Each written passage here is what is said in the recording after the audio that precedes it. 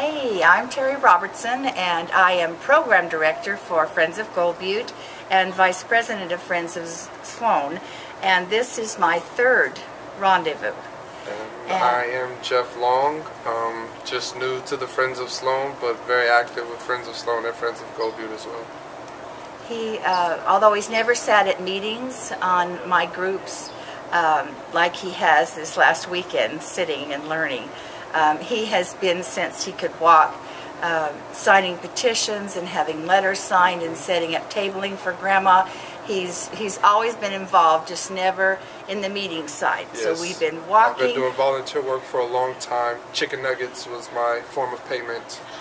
And I want to tell a story that it softens my heart every time I think about it, because of an accident that I have had, I can no longer really walk by myself in the wilderness. And my favorite walk to Sloan was always through the south end, which is about a 2.5 mile in and then a 2.5 mile out.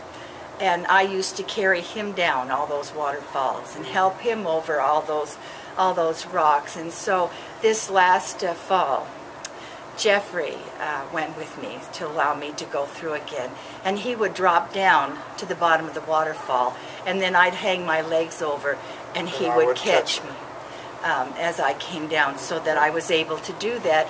And Bill James, wonderful Bill James, he dropped us off on the south end, drove around to the north end and picked us up, so I didn't have to walk through. So Sloan, I can still do it, you know, and that was just totally important to me. So I have learned about my lizard brain at this rendezvous, and I always knew it was there, I just didn't know what it was called.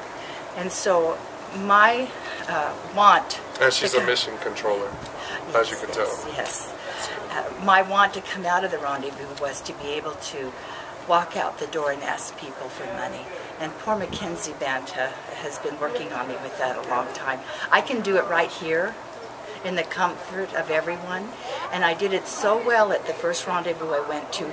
The lady that did the fundraising workshop gave me $600. So I'm hoping to be able to go home and fundraise. And I've got out of this the whole networking thing. It's nice to come here and see everybody cares about a specific place just as much as you care about yours. You know, it's nice to know that there are other people out there who care about places like this, these mountain ranges out here.